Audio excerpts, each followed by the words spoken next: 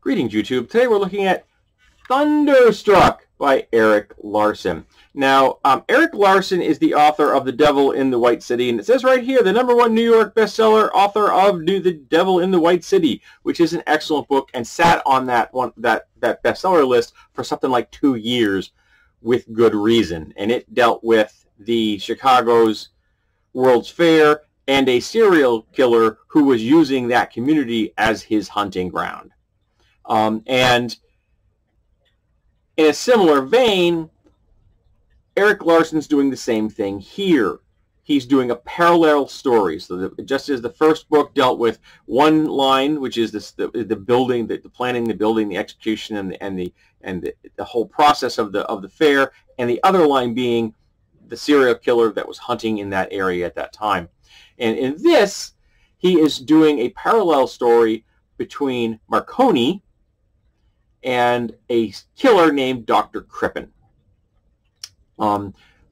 Spoiler, it's happened well over 100 years ago, so I don't really think it's a big a deal. If you don't want to get any more hints about or spoilers about Dr. Crippen, you might want to stop reading this right now. But I love this man's writing so damn much. The book I read before this was called Gut. That review is on my channel as well. And the book is interesting and very informative, but the author is a better researcher than she is a writer. It's just informative. It's entertaining. Reading this, just like in the first 4 paragraphs, was like sliding into a warm bed. The one that your partner just got out of. And it's just so wonderfully comfortable. And you're just like, oh yeah, that's good, that's good. That's what his writing is to me. Unfortunately, half the book deals with Marconi, and I found a lot of the Marconi sections really hard to read. Not because of Larson. Larson's writing is beautiful. It's a joy to read. No, the reason I had a hard time reading some of the Marconi stuff is because Marconi was an idiot. Now, why do I say that? You're thinking, he's a great man. He invented radio. Well, he discovered how to harness electromagnetic waves to transfer information.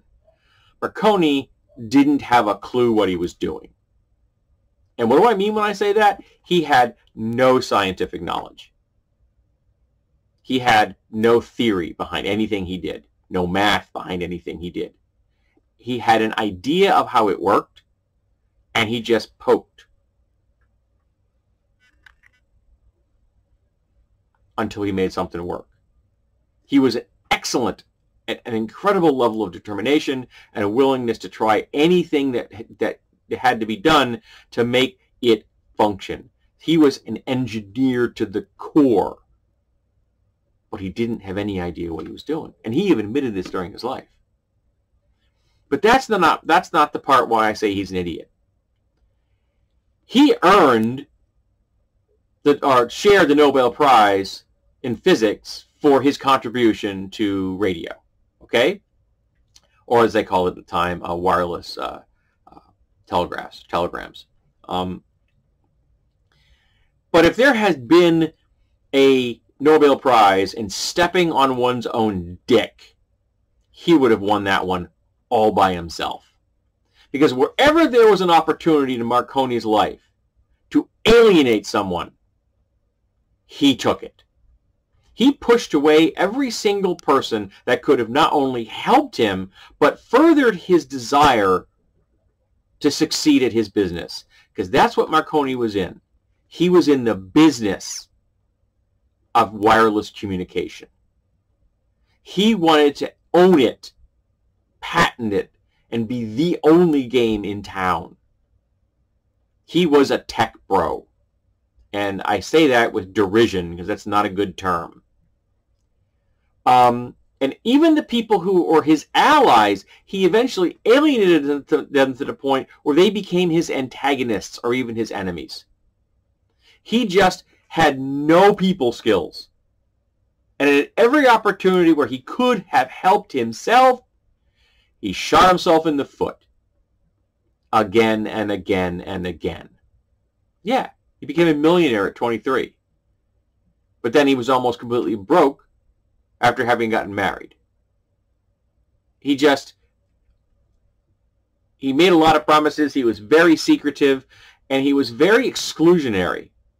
Now, just imagine if when Apple came out with their original iPhone, they had said, okay, this is an awesome phone, but you'll only be able to use it to call other iPhones. That's it. You could only call other iPhones. Do you think Apple would have become as big as it was? Do you think the iPhone would have become as big as it was? No, it wouldn't have. People would have laughed at them. But that's what Marconi wanted to do. He wanted to have a system set up so if he got a contract with someone that said, like, for like a shipping line, you have to use our equipment for your shipping line. And that kind of an exclusionary contract is fine. But what he wanted to do is that you could only send messages from our transmitters and only receive those messages on our receivers. You may not send or receive messages from any other form of radio equipment. And that's absurd. That's not how radio frequency works. I found it sweetly ironic as I'm reading this at work, because I read my nonfiction books at work, that I'm listening to a set of headphones, radio headphones, just have a little antenna sticking off my head. All the while, he is desperately trying to figure out why he can't get his radio signal to go beyond a certain distance. Well, first of all, he was trying to get transatlantic distances with long wave radio signals, whereas short wave radio signals are far, far better at that. I have a short wave radio in my closet. It's about the size of this book, and I can pick up Russia with it. And it's a hand crank. It's an emergency radio. Awesome. I've reviewed that on my site as well, on my channel as well. So the Marconi section was very interesting, but again, he was not an agreeable person, and he became kind of less agreeable over time. He didn't treat his first wife well. They ended up getting a divorce and an annulment, so he could marry a second woman. And he was actually engaged at age 51 to a 17-year-old, which is super creepy. I don't care if it was the early portion of the 20th century. Super creepy. He eventually married someone a little older, and in fact, Italian nobility, so his daughter became a princess. That was kind of cool. And Larson actually got to interview Marconi's daughter. That is awesome. So the Marconi section of the book was fascinating, but why is it here? It's here because Dr. Crippen was the first criminal hunted by and apprehended because of radio. He committed a crime. He tried to escape, but he couldn't because of radio. Now you're trying to think, well, actually, a very small portion of this book, and it's not. It's half the book, because you learned the entire depth of Dr. Crippen's life, from his parents, through his medical degrees. He has homeopathy, which is BS, but at the time it was considered a legitimate form of medicine. And his traveling from the United States to go, he went to London. He was a person that sold medication. He worked for drug companies, patent drug companies, and he sold snake oil for the most part. Things that did not work. You know, medications you could buy over the counter for, like, you know, to cure your deafness. You know, that doesn't work that way. He was a snake oil man, a salesman, but he knew chemistry. And for example, he knew which particular chemicals you could buy that are incredibly, unbelievably deadly poisons. Yeah.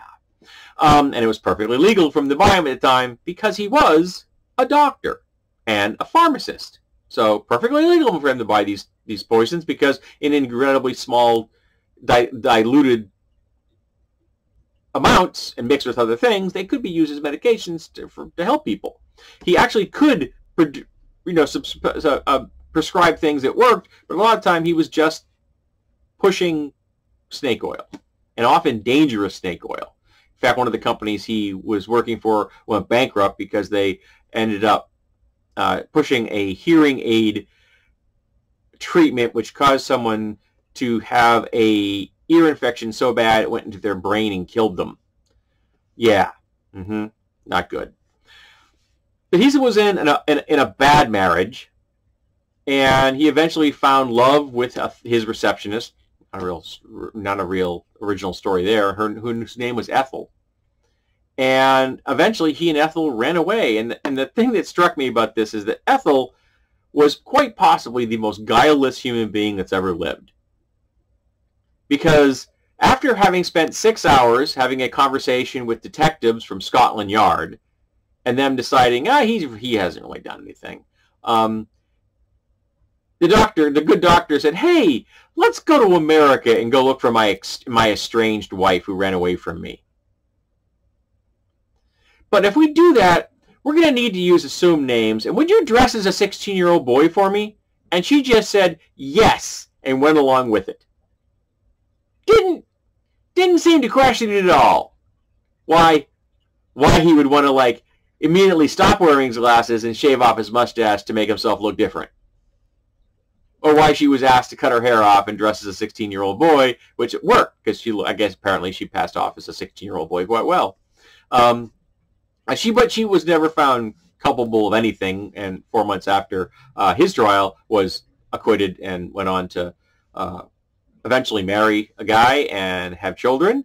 And her husband never ever knew about her past because she changed her name and never told him.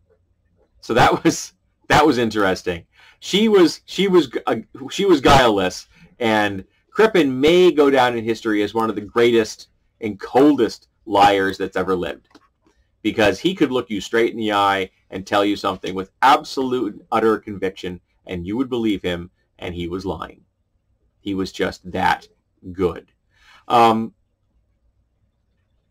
author comments about seeing a picture of Crippen at some social event, because his wife was in the theater community, and he's sitting there, and he's got literally got a woman on either side from showgirls and stuff around him, and it was a party and everyone's happy, but he's staring right at the camera, and the author described him as his eyes were just dead. There was a lot going on inside him, and it was not good. And he unfortunately married a woman which apparently pushed all the wrong buttons in him, and eventually things didn't turn out too good for her. This is an incredibly good book. I thoroughly enjoyed it. It's got a great deal of backup information, footnotes, and an index extensive. So if there's a lot of actual factual information here, and he gives all the receipts, so you can go do your own research and further reading on it if you want. I think I may have one of Larson's books in my queue. My queue is very long. I need to purge it again. But he is just wonderful. If you have not read The Devil in the White City, go get it, read it, and also read Thunderstruck. He's a beautiful writer. It's thoroughly enjoyable, and I cannot recommend Larson enough.